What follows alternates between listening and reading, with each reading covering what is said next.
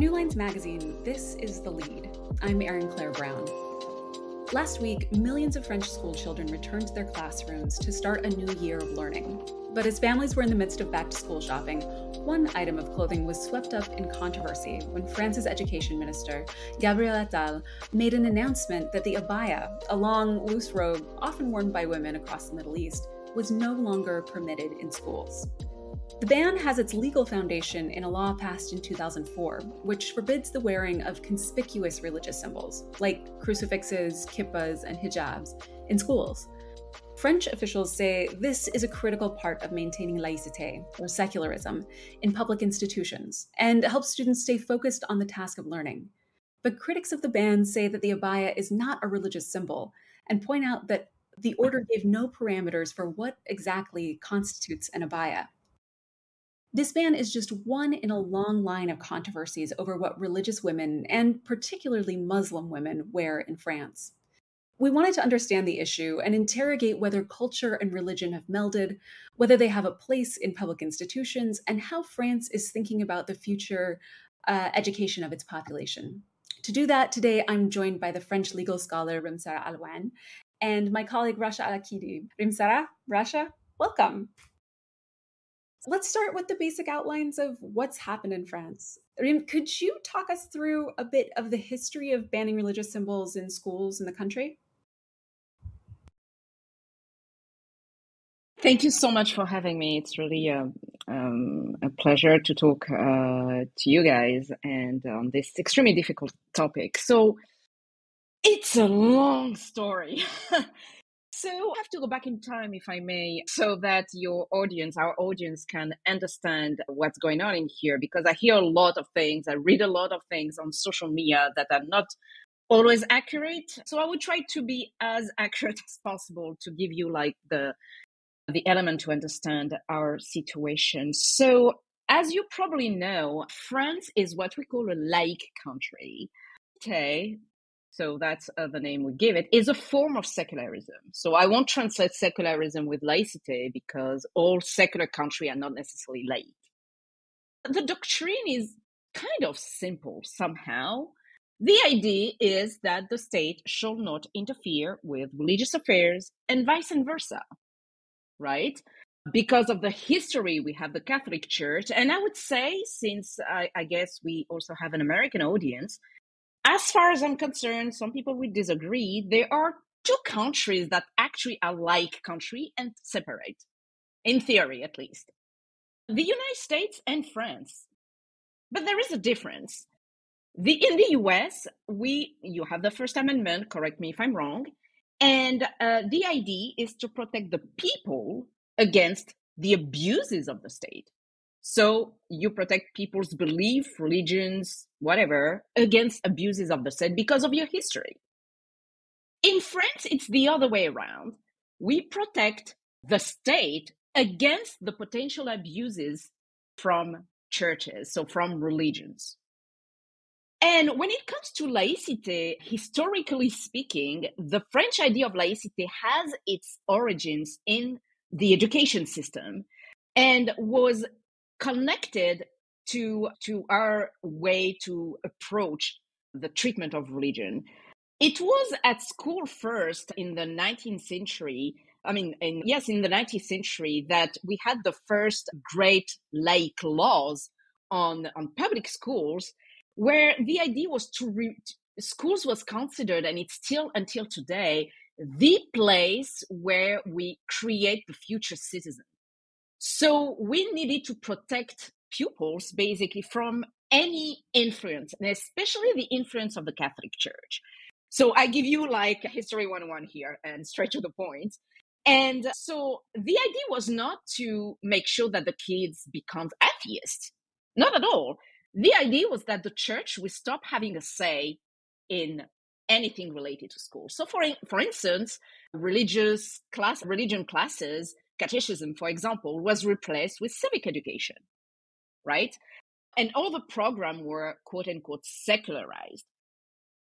Fast forward a law was adopted called the Law of 1905 on Separation of Church and State, which established the idea that the state shall not interfere with religions and vice versa, but also that freedom of religion and freedom of conscience, and that's very important. So the right to believe, to not believe, or to change religion was officially recognized. And what does that mean? It means that religious neutrality will be central in implementing such a thing, meaning that the state and the people representing it, so meaning civil servants especially, had to be neutral. So to ensure that equality between citizens were guaranteed. So yes, civil servant, when they're on their duty, when doing the duty, shall not show any signs of religion or philosophical or political beliefs. However, religious neutrality did not apply to the individuals. Individuals were free to express their religiosity as long as, and that's the limit, public order is not disturbed. And so for France's standard, it was quite liberal. There was a liberal vision of laïcité that has been applied for years, at least in mainland France, because it didn't apply to colonies. And I'm thinking about Algeria, but that's another story, I guess. Until the 90s, where we have witnessed a transformation, and that transformation started in public schools. So I wanted to hop in and ask about this, because you talk about how initially there was this allergy, towards outward expression of faith, primarily coming from the Catholic Church, right? When French was a young republic, they were trying to extract themselves from the influence of the Catholic Church. And, I think early in the 1900s, they banned the wearing of the cassock, the long black robe that many Catholic priests wear. So when you said in the 1990s, something changed, and I'm wondering, is that when the focus started to shift towards Muslim symbols? And was that tied up in other anxieties or social and political concerns? It's a very good question, because, of course, it like the political crisis, if I may say, started in the 90s. But I was mentioning Algeria, and actually, so first of all, in general, in France, we have a profound hatred and suspicions towards religion as a whole. We have a past that is not exactly a glorious past when it comes to religious freedom. I mean, if you look at the history of the Protestants, and of course anti-Semitism, that until today is extremely, it still exists. It's outrageous, despicable. But we have a history that is extremely damning when it comes to religious freedom. But in general, there is a suspicion towards religion. And that's what I was saying. Like, our vision of laicity is really to protect the state against religion, really, or its abuses, if I may say.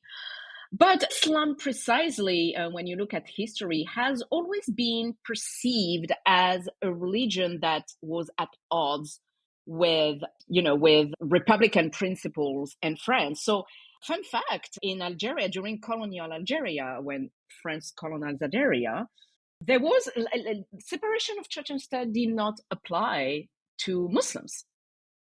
Even though some Muslims actually asked the French government to apply laicity to them, because that would mean equality with other people, which was denied. So what did that look like? So when you say that separation of church and state didn't apply in colonial Algeria to Muslims, what did that look like? And how did that manifest itself? So basically, to make it very simple, and I apologize if it's oversimplified because it clearly is, Sharia law was kept for Muslim populations. So even though they asked, to have laicity applied to them, but the problem is applying the same law to everyone would mean being equal. And that's not something the French want, because they controlled, the native population of Algeria, the Muslims, naming them. And, there was a time it was the Jews before. I mean, if you hear about the Dreyfus affair, that is also part of our history. And I forgot to mention it, but actually separation of church and state does not apply on certain of our territories in France until today. If you take Alsace-Moselle, it's a concordat, a Napoleonian concordat, where 3 religions are recognized and taxpayer money pays for the clergy. So naming Catholicism, Protestantism, and Judaism because of history, and especially history with Germany. There are some overseas territories as well where separation of church and state does not really apply, with the decree Mendel, and where the Catholic Church is recognized. So even though it's considered like the cornerstone of the Republic, the principle without whom the Republic would fall apart, I'm like, yes, but there are territories until today that still do not apply it. So it has been transferred, it has been weaponized. And when it comes to Islam, to come back to the question, Muslims have always been perceived as a threat, including a garment like the hijab, for example, that in Algeria at that time, the veil was considered a symbol of resistance. I don't know if have you guys heard about the unveiling ceremony? No, tell us a little bit about that. So during colonial Algeria, there was military propaganda, of course, and especially when, demands for independence started, where they took Muslim women wearing headscarves on a public square, and the idea was to unveil them, to welcome them to the Republic. And you would have a bunch of white Europeans and French, because they also brought the French to get more, so that colonization would be more efficient. They would unveil her and applaud and be like, "You are welcome to the Republic."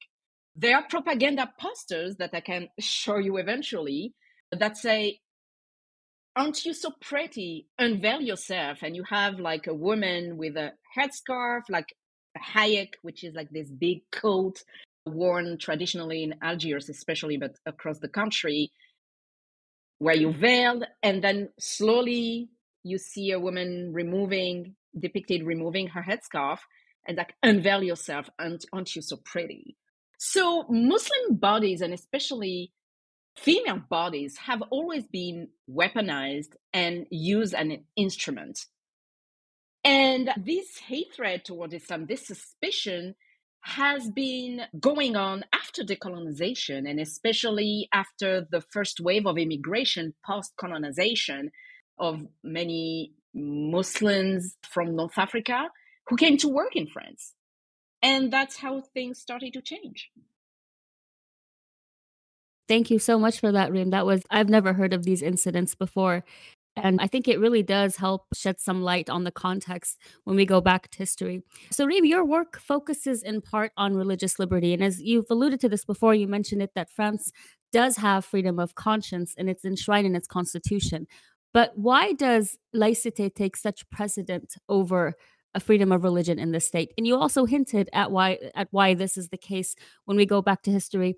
But this suspicion of religion and why it's absolutely a priority, like laicite is more of a priority than freedom of religion in France. Oh, can you go down to like the core reasoning of that? Where does this come from?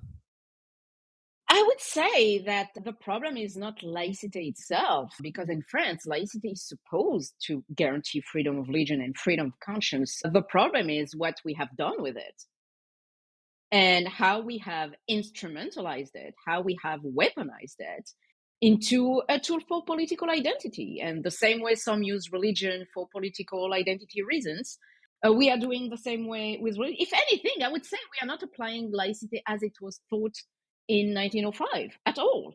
Contemporary, there is an expression for that in law, we call it the new laicite, has illiberal dimensions, as it is increasingly understood as an antonym of religious freedom and as a ground for restriction to religious freedom. And more, we impose religious neutrality to individuals.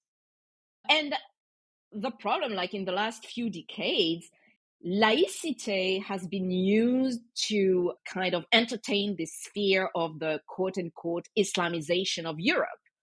And as you probably know, we have experienced many horrific attacks, terrorist attacks from groups that claim to be Muslims, so from extremists.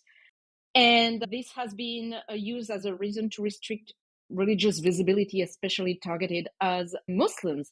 And France is home to the largest Muslim population, at least in Western Europe. And it has been, if you want, the epicenter of this movement. And, if you go back to the 90s, and if you take the international context, and Rasha, you are far more competent than me to talk about it, but the 90s have witnessed a lot of geopolitical events. The civil war in Algeria started, many events in the Middle East as well, that clearly put a sad, horrific spotlight on Muslim populations that have been assimilated to, extremist, terrorists, you name it. And from now on, we never stopped. That's so interesting.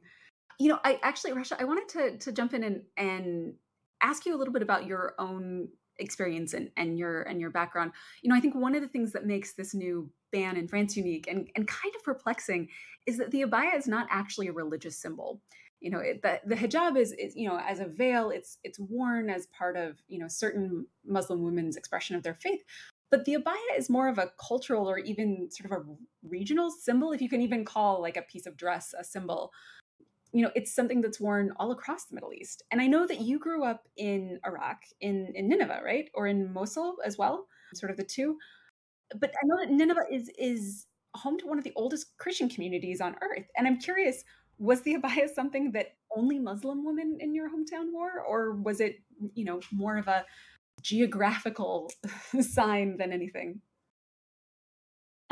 So the abaya, it's so interesting how the abaya is worn throughout all of Iraq. But if we're sticking just to Nineveh, like for example, my late grandmother, when she would, who was Muslim, when she would wear it, it would just cover like the top of her head. And now I'm talking about the long black garment that was opened from the front. And she would kind of like put it on her shoulders and then under her arms. So you can see exactly what she's wearing under it. So it was just like kind of just something she would put on her shoulders. And it was a symbol of her saying, I am a grandmother. I'm over 56 years old. That was her way of saying it. And this was not just the Muslim community in Nineveh. So if we go to the ancient historic Christian villages of Bartella, Al-Qosh, Karakosh, Tel Kef, Baghdada, the women, particularly over the age of 50, it was kind of just a symbol of grace as they are aging gracefully, let's say. And they would also place an abaya on their heads. And most of the garment underneath was like thobes or gowns that were, let's say, half sleeve. So you can see their arms, but the abaya would still be on top of it. And they took this, perhaps it was inspired by Muslim culture, or by what Muslims used to wear, but it ended up being sort of a symbol of, like I said, of aging gracefully. So it ended up having nothing to do with Islam. There, in the local markets, when you would see women of this age, it would be impossible sometimes to tell their religion even. And this is where you just alluded to this. This is where the irony kind of how interesting this is. So you can see a Muslim woman and a Christian woman both wearing abayas, and you would be unable to tell their religion. So if anything, it helps kind of confuse religion instead of revealing what the faith is of a person, which is the exact opposite of what France is describing the abaya. Yeah, and I find that very interesting. It's so fascinating. I live and work in Tunis, and in Tunisia, one of the traditional pieces of dress for women here is called a safsari. It's half the length of what a traditional sari would be. So I think it's 3 meters of fabric instead of 6. And it can be white, it can be striped, and it's often just kind of a woman will drape it over her head and pull it over her shoulders. But it's not strictly a Muslim piece of garb. In fact, a friend of mine who's an artist here, who's Jewish, who was born on the island of Jerba, which is home to one of the oldest Jewish communities in North Africa. He just made this gorgeous piece of artwork about his grandmother's safsari, right? Here's a woman who's been part of a 3,000-year-old Jewish community who's wearing the exact same thing that her Muslim neighbor is wearing, and I think it really speaks to that there's this idea that what we think of as culture has started to meld a little bit with religion. I don't know. Mm-hmm. Absolutely. And, the Jewish community in Iraq, when they were still around in the 20s, 30s, and 40s, the women there, for the same reasoning, also used to wear abayas. So it was more of this was particularly in Baghdad and in the southern Iraq. So it had very little to do with any Muslim identity, and it had different cultural symbolism to it. So, Reem, if you agree with this, and we all agree that Abaya is kind of Yeah. more cultural. It's not actually religious. I mean, I was thinking about what other cultural symbols can France possibly ban? I was thinking initially, was it like I thought about beards, if or is that gonna be considered cultural? What about the henna? And henna is very popular, and it's considered kind of especially now, it's very trendy. But when you look at someone with a woman's particularly with henna on her hands and all the delicate art related to that and the designs, you think of Middle Eastern, you can think a little bit of Africa, you think a bit of Asia. Is that going to also be considered like a religious symbol? What about our fancy, fabulous slippers that we call babouche? That is very, very Middle Eastern. Is that Oh, also yeah. going to be considered? I mean, I think if would France come out with a ban saying babouches are now, you cannot wear a babouche to school, I think we would laugh at it, but it does kind of seem that that could possibly be a realistic outcome. What do you think?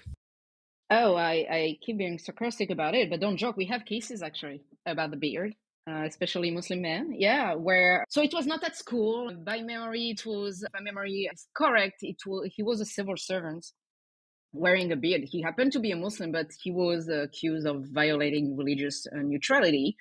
But the point is what we have a concept called and we open a Pandora box because, of course, what is conspicuous? Nobody is able to define it. People say big crosses, big Star of David, hijabs, obviously, but still, anything can be religious if you make it into religion, right? Abayas being one of them.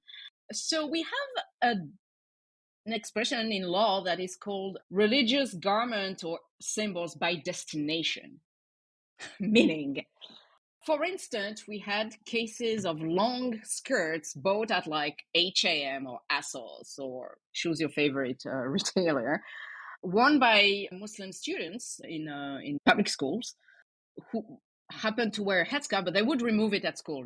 They would just wear a boring long black skirt, who was deemed proselytizing. So what is a religious garment or symbol by destination? It is a garment, a piece of clothes, whatever, which should not be religious. I mean, like a bandana or a skirt. But we are going to look at the intent of the wearer, the intention of the wearer. And how would they know that? How would they know that? My theory is like you cannot perform such a thing without racial profiling. In my opinion. Because if you take a white non-Muslim girl and a black or North African or person of North African background or someone of sub-Saharan, background with a name that make you think that there might be Muslims, maybe yes, maybe not, automatically, like for you, the intent would be, to be proselyting, like your religion. So we are going to look at the intention of the wearer. And in the case of the abaya, what happened is, like I said, separation of church and state. The state shall not interfere with religious affairs. This is like basic, okay? And in that case, the government said that it was a religious attire, even though everybody says it's not, including one of the main Muslim religious authorities in the country that say abayas are not. There are Muslim majority countries who don't wear it, who have other type of cultural garments, right? And despite that, they deemed it religious, and now anything is considered an abaya. So I've read recently a lawyer tweeting actually that he has clients, especially one kid who was kicked out of school because she was wearing like baggy pants and like a pretty baggy top, because she has like, according to what was reported by this lawyer, okay, so I'm just reporting here, because she has like weight issues, teenagers, and like She was trying to slim down a little she bit, wants wear to slim down, something, yeah. and to hide, her, because like body teenagers, right, having. Yeah.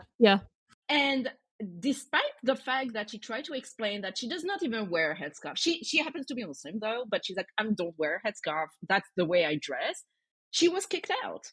Another case that was brought up was this female student saying she's Muslim, but she was wearing jeans and like a top and a sort of kimono, but not Japanese style kimono, but like, a long open, I don't even a cape or whatever, but it's actually something that even non-Muslim, like you see that at Coachella, really.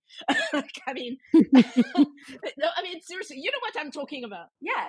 And she was kicked out of school. Yeah. And they're suing the school for discrimination, obviously. My point being, we open a Pandora box that now literally anything can be deemed religious if we are doing that. And my question is, we have crossed the red line a long time ago. You know, if the government did like a case by case situation that depending on the case, this is proselytizing or not, this would have passed. But such a blanket general ban, it's so weak. But at the same time, so the ban has been challenged before the Council of State, our highest administrative Supreme Court, that should release its decision soon, very soon. It's 50-50 because traditionally the jurisprudence is pretty liberal, but we have had cases where the Council of State agreed with the bans, different bans. That was the case for the ban of the hijab and in football competition, despite ruling against the public advocate. So we crossed a line, but we keep digging. And where do we stop? Yeah. Where do we stop? I want to build on the points that you mentioned about profiling and also how religious garment can also be perceived differently. And I'm going to ask a question to Erin. Erin, I know you also wear kind of a religious garb, correct? Yeah. Yeah, I would love you to kind of, if you're comfortable, kind of just talk a little bit about that. And also, my question is, as a non-Muslim person of faith, when you look at France's sort of obsession with what Muslim women wear, and you yourself, you have committed to some kind of religious garment, how does that make you feel? How do you feel about that? So this is such an interesting question. So I'm a member of the Church of Jesus Christ of Latter-day Saints, which most of our listeners, I think, would probably recognize as the Mormons. And as part of my commitment to my faith, I wear religious underclothing. It's essentially kind of like a white chemise and what looks like white bike shorts. But because I wear it under my clothing, you can't necessarily clock that I'm wearing it from 50 feet away. Now, that's not always true. I feel like there are lots of Mormons who have really keenly attuned radar for whether or not other Mormons are wearing their what we call temple garments. But it's an incredibly important part of my religious identity. It is an outward expression of an inward desire to keep sacred covenants that I made. And it's extremely personal. But it's so interesting to me that for the most part, if I walked into administrative building in France wearing my temple garments, even if, for example, I was wearing a slightly sheer top so you could see straight through and essentially, it looks like I'm wearing a little chemise under my shirt. Because I'm white and because the cultural fears of white Christian women are not as finely tuned as the kind of cultural fears of Muslim women, nobody would be the wiser. Nobody would stop me. And I've been reflecting on this a lot, starting even as far back as kind of the first burkini bans, which came out in the 2010s, about whether or not, like, the kinds of choices that this puts young women. It makes them make really difficult choices. Like, I remember thinking, would I still have continued my education if I were told, for instance, that I couldn't go to university if I were wearing my temple garments?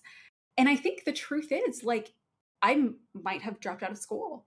And it's so frustrating to me to see this, because I think, first of all, like, it's a piece of cloth, but it's also not, and Rasha, I want to bring you into this in a minute, because I know you had a really kind of a very different experience as a young woman, but it's also something that's extremely important to me as an individual. And Rim, I think one of the things that's been most fascinating about this conversation is the contrast that you've pulled between the US and France, which are, both in theory very secular states, that in the US, we work to protect people's rights to express their religion, and that the state doesn't have its own religion, versus this really illuminating idea that France is essentially protecting the state from religious encroachment.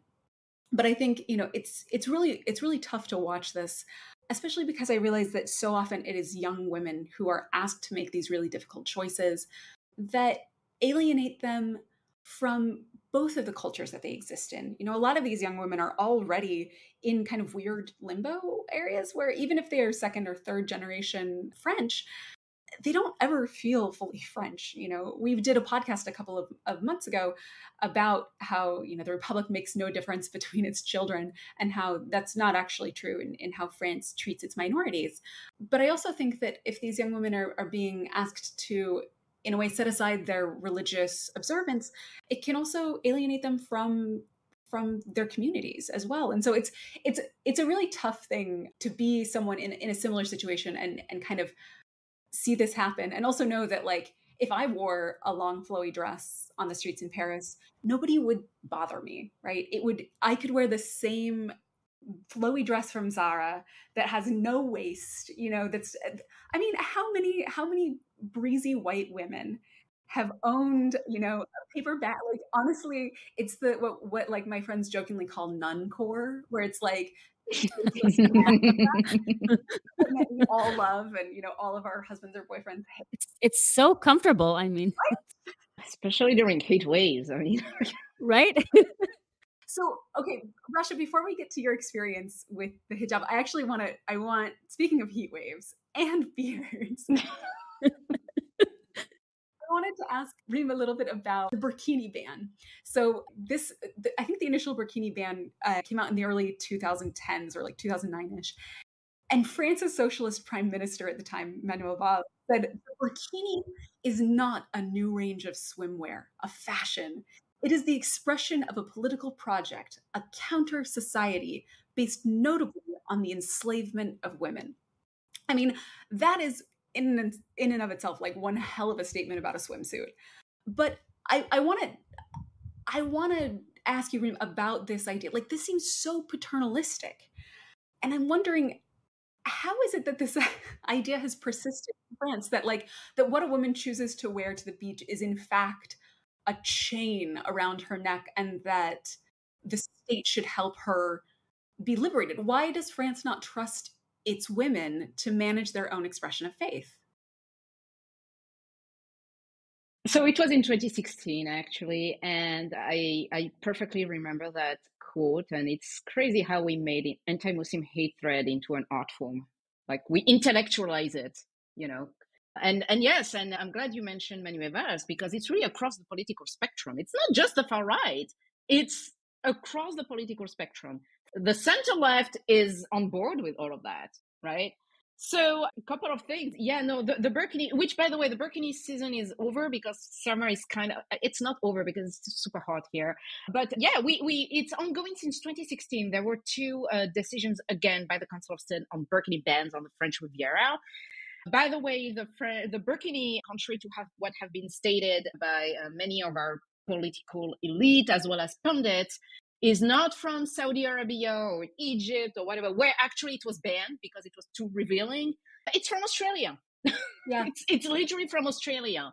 Australian Lebanese entrepreneur who actually found a way for Muslim women to enjoy beach activities, because, Australia. And actually save, how do you call them? The lifeguards were the first actually to give burkini with, so that Muslim women could work as lifeguards and just, be practice her faith as well. But actually, non-Muslim also wear it. Apparently, many non-Muslim women use it. For our listeners who may not know, a burkini is essentially, if you imagine sort of a wetsuit with a hood. Yeah, it's a wetsuit with a hood and maybe like a little bit of a peplum to kind of cover your bottom. But it's such a step up in, one of the things I think is really interesting about France's persistent stress about the burkini is they're like, oh, well, it's a safety hazard. But it's just a long swimsuit. Like, if somebody with, wearing a wetsuit can be saved by a lifeguard, so can somebody with a burkini.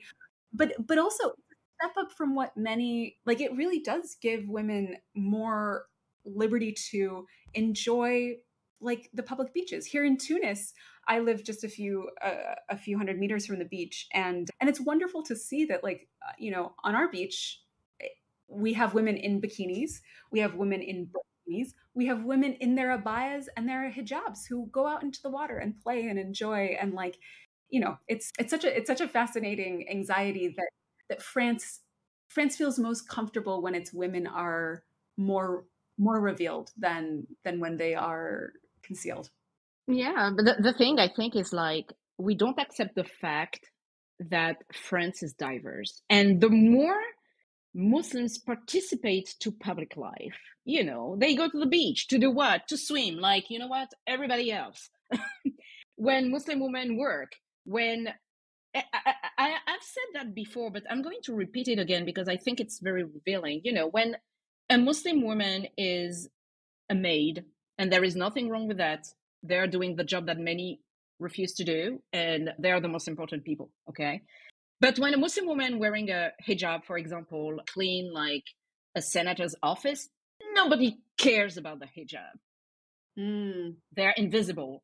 But the more people are educated, have received an education, usually like the children of this woman who have been made sure that her kids and her grandkids will have the life she didn't have, access education, know about French culture, because guess what? They were born and raised here. They're the only country they know. The more they express themselves, these are kids, these are students who are connected to the world, who speak other languages, who France is their country. The more they are visible, the more France feels threatened.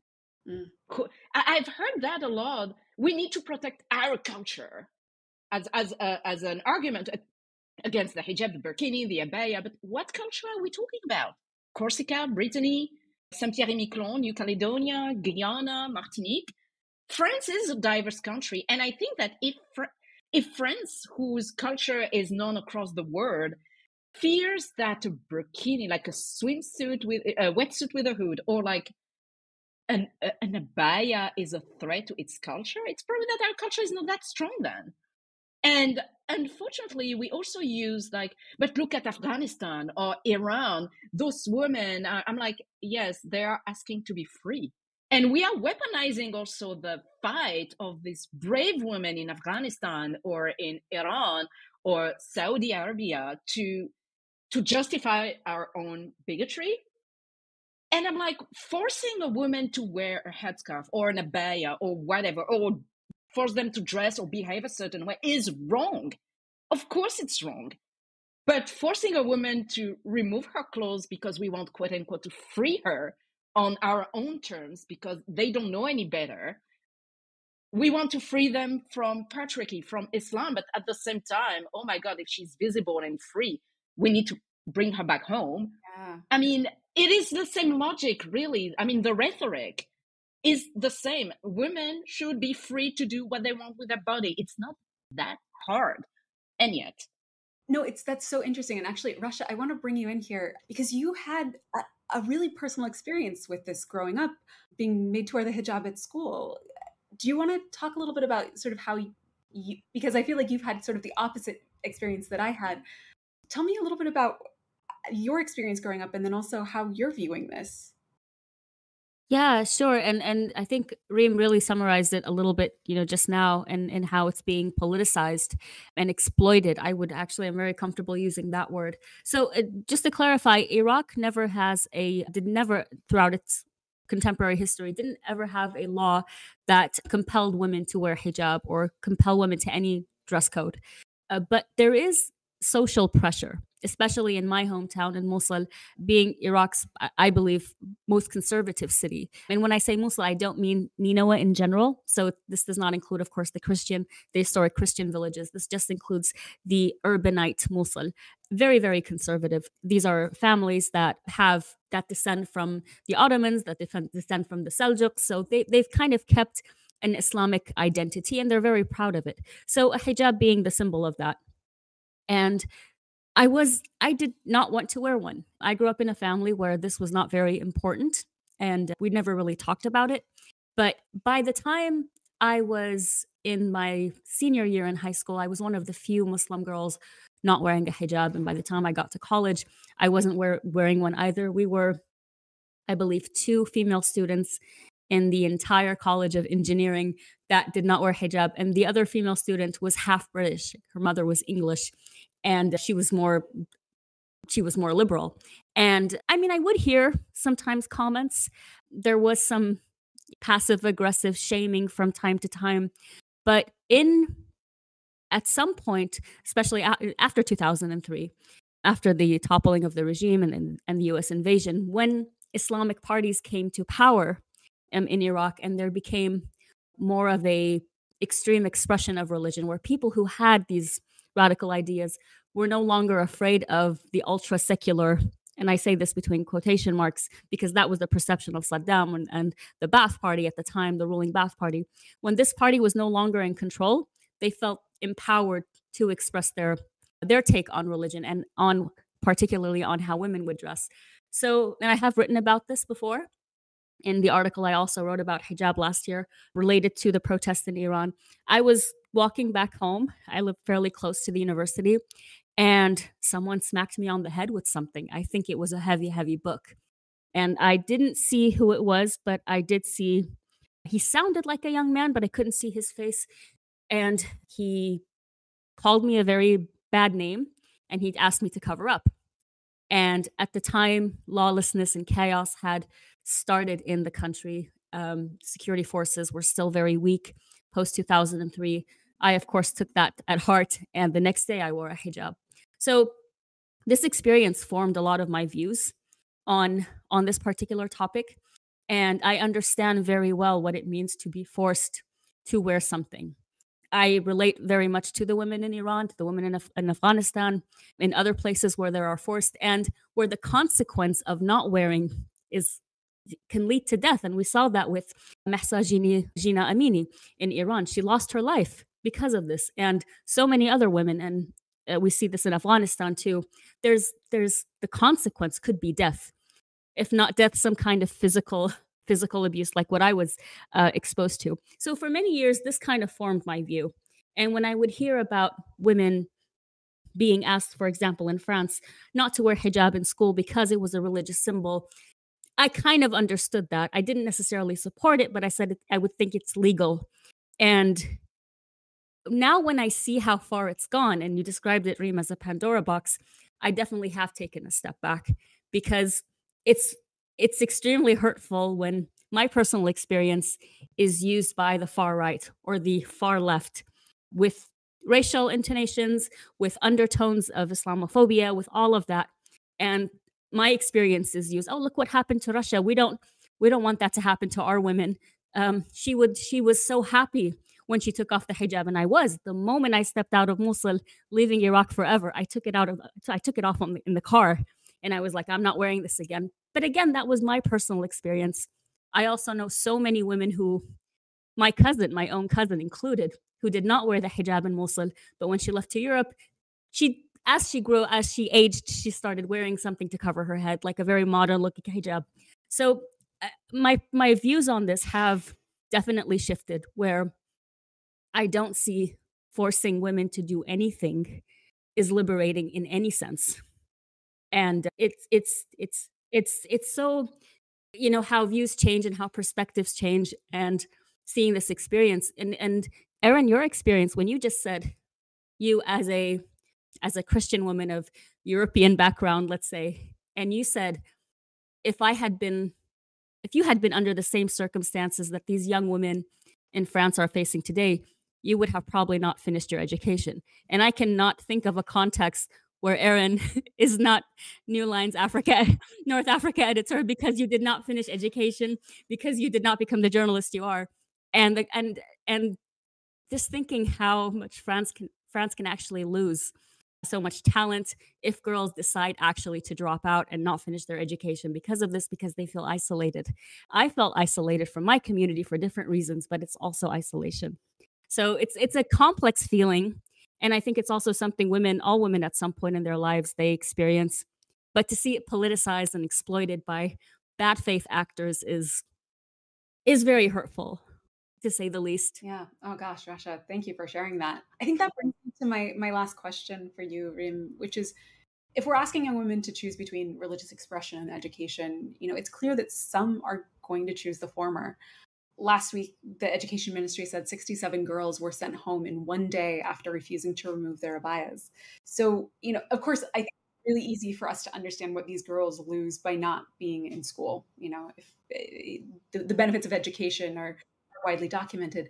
But what does France lose by not having these students in the classroom and by forcing such a difficult choice on such young minds?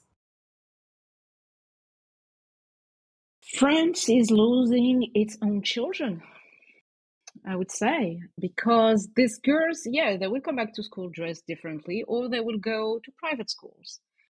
Is it what we want?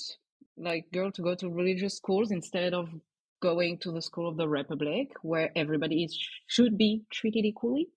That's the question we should ask ourselves.